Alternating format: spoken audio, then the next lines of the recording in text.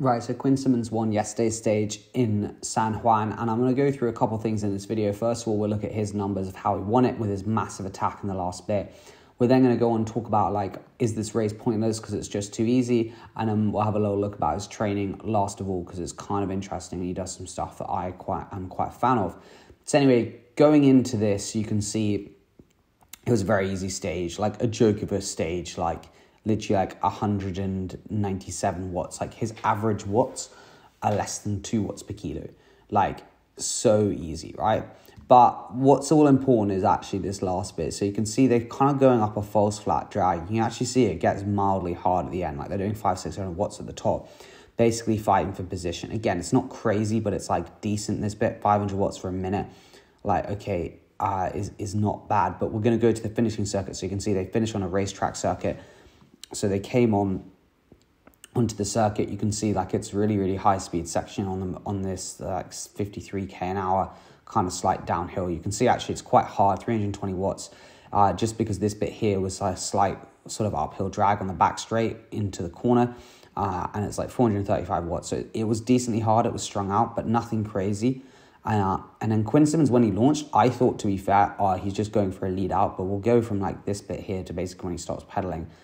And it's a very impressive effort. It's 800 watts almost for a minute, which is obviously like watts per kilo is whatever, but it's more the surge. Like if you look how hard he goes at the beginning to obviously keep the speed, and then obviously at the end he's going to fade. That's just the way it is. But you can see it like 1,000 watts for 30 seconds. Now that's where it gets away on a slight uphill drag. That is really, really strong, and it's something that I think he's really good at. And I think he can be a lot better. I remember in 2021 Strada Bianca, he was really, really strong, and I think it's the same. Like he can get really good results in these classics because he's got such a good punch and such a good sprint at this kind of opportunity to see heart rate's absolute max. But yeah, really impressive ride. It's been the second year in a row. Well, the last time they had San Juan was obviously ages ago, but the last 2 times they've been on this course, the sprint hasn't won. I think it's because it's really hard to organise because there's like lefts and rights. It goes uphill, so you're going to lose some of your lead out men because it is actually quite hard, that drag. But anyway, someone was asking, like, Bernal's doing like 100 watts. Like, why is he at this race? And honestly, I'm not going to lie.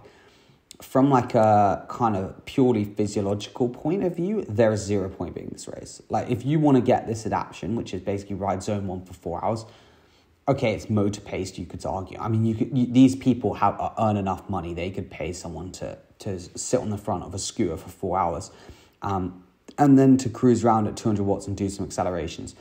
So the question is, why are they here? Well, I think one of it was probably actually like publicity. Okay, track need to be at races. They get paid to get results. They have to be at races.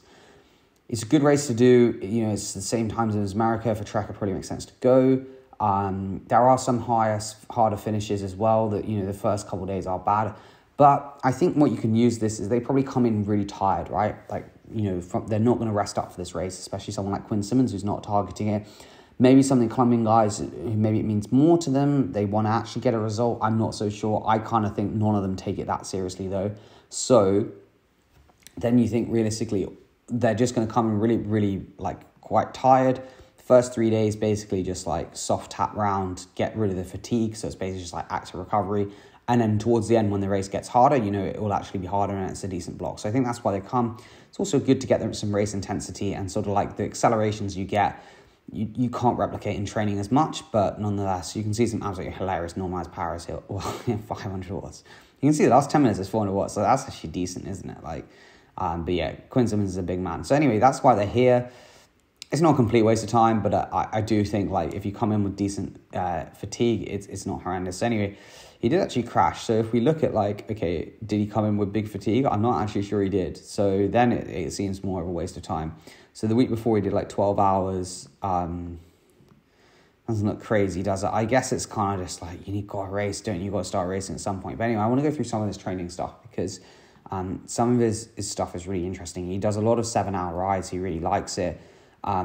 You'll see again that he actually does quite a lot of low cadence intervals, but you'll also see that he does quite a lot of like 4x8s and then into 1.5 hours at tempo. So this ride here is like a 7-hour, just basically just sort of like bit on the taps all day. Not crazy hard, but decent. 240 normalized. You can see like on the climbs, riding a bit harder. But yeah, just like zone 2, but proper zone 2.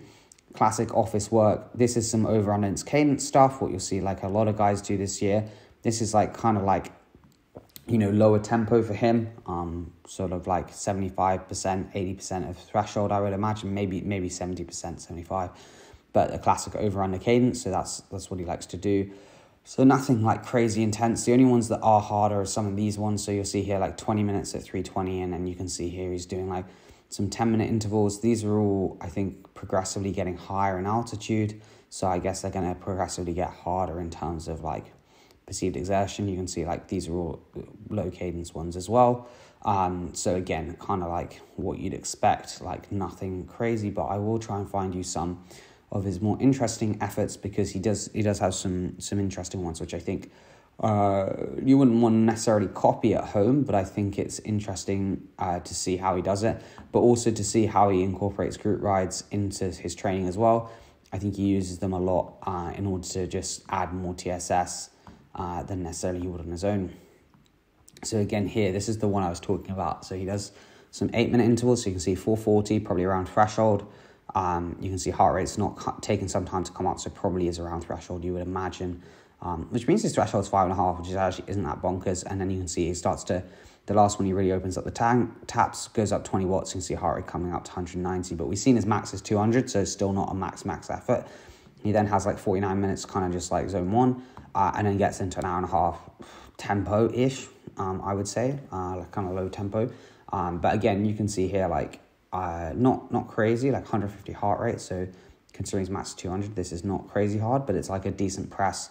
And then finishes the ride just pretty steady, to be honest. I think another half an hour at like 325. But yeah, so decent, interesting to see, like maybe, you know, finish your intervals and then go on to something else. Again, this ride is just a classic zone 2 ride. If anything, maybe more zone 1.